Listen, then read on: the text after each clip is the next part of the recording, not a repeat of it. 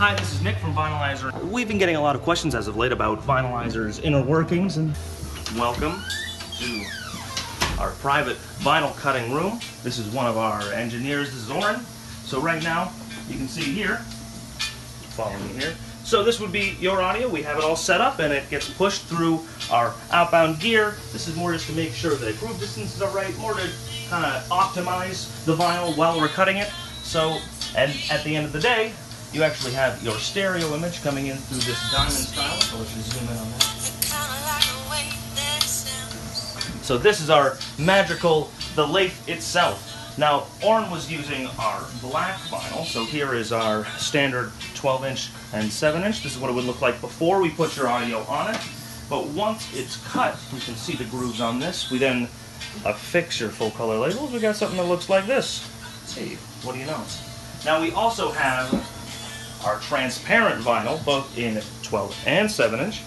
So this is, has a bit of a film on it, but once you remove it, we actually get something that's fully transparent. Looks a little bit more like this.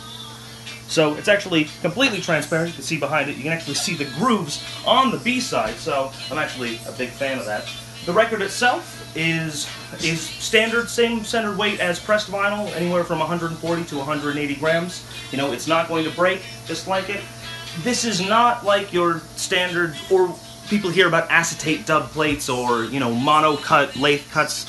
This is not that. This is actually a stereo cut vinyl on plastic. It is meant to be as close to pressed vinyl as humanly possible. The only real difference is that instead of pellets, where they melt it down and stamp it, this is actually pre-processed as like kind of a slice of vinyl, which we then kind of mold and cut our own grooves into it. So once we've got your record, we then put it in this handy white paper inner sleeve, as we have all seen over the years, and from there we're actually able to add it to any of our, so a full color cardboard jacket. So here are some examples. You can submit full color artwork however you need. You know, hey, that's what full color looks like.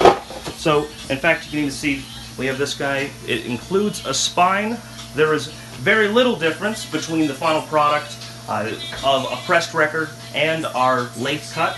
You know, for a lot of bands, pressed vinyl there's a bit of a paywall that they feel that if they want to get the records that they want, either they might need to commit thousands of dollars to get 300, 500, a price break that's valuable to them. With the lathe cuts, you're able to get 1, 5, 10.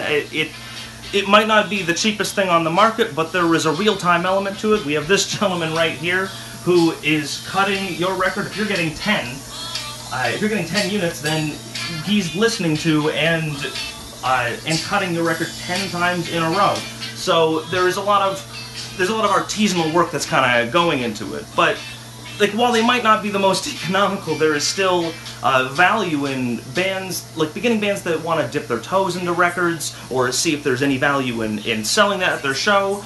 Or you may have a more established band that wants to create a keepsake for their loyal fans. You might have a DJ that has something that they just created and wants to spin on vinyl. You know, vinyl's coming back, and there are all kind of walks of life that see value in it. So if you're interested, you know, you can go to vinylizer.com and check things out.